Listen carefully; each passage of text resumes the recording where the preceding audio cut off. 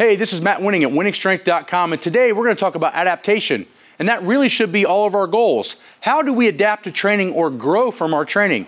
Well, today I'm going to go over some big points that you probably have missed out on, at least one or all, that are impeding your ability to get better. So let's take a look.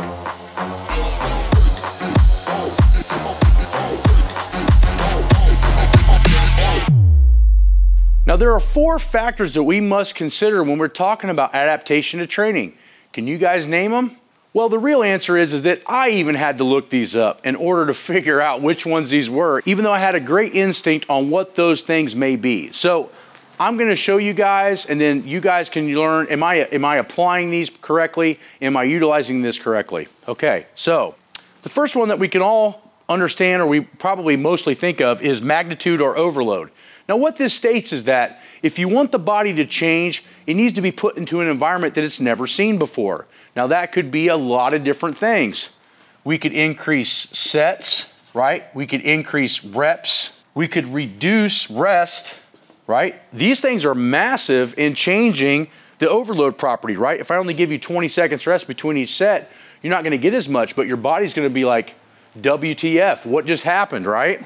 The next thing is sets. If we do 4 sets one week and the next week 5 and the next week 6 sets, that's overloading the organism. Now, it doesn't mean it's absolutely correct all the time, but it is a factor. The next thing is we up the reps. So now instead of doing 225 for 5 reps, we do it for 6 the next week. So these are the ways that we think of magnitude. But you got to remember too that magnitude can come in different ways, and we're going to get to that. But this is the #1 thing that I think becomes one of the top 4 properties of increasing the ability or the organism for it to change.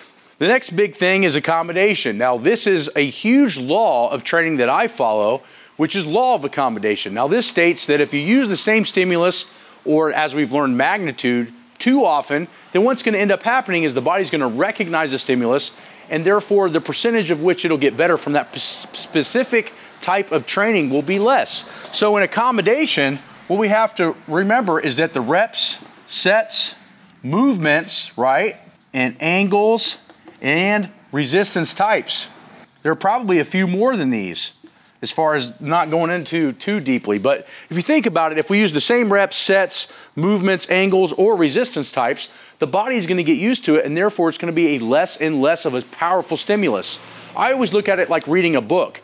If I grab the same book and I read it over and over and over again, the first time I learned probably the most I'm going to learn from the book. Then the next time I'm going to learn maybe 15, 20% more. And then as I keep reading the book, it gets less and less of a percentage of new knowledge that I obtain.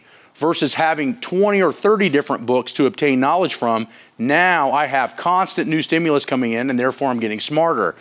Exercises go the same way, and we have to make sure that we're using an exercise to its maximum potential, but not overusing it so much that our body doesn't change and get better. So we've went over 2 of these major factors that we must consider. So next week, we're going to show you the other 2 factors. That way you can stay glued to your chair, you can watch this, and you can make smarter decisions on your training.